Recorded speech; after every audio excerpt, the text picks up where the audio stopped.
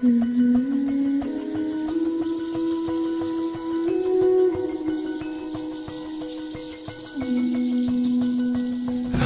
was born with my eyesight, but along the way I lost my sight.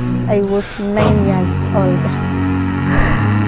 Usually remember the colors, how it like flowers, how beautiful they were looking, how the nature used to look green, how I used to love seeing people wearing good clothing.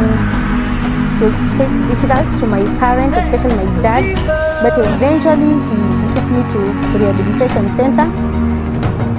I was rehabilitated for 2 years, then I went back to school, and here I am.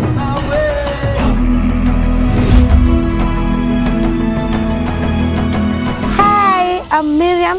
Come take a walk with me.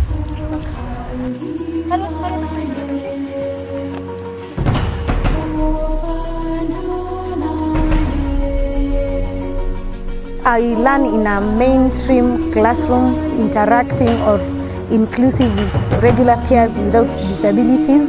We learn the same content, we cover the same syllabus. Guys, this is my pen. It's a braille machine. I use it for writing. So yeah, I need it with me. This is my technician, Mr. Magajo. And this is where I clear my machine. A braille machine for each child will enable them access learning. These kids, all that they need is opportunity.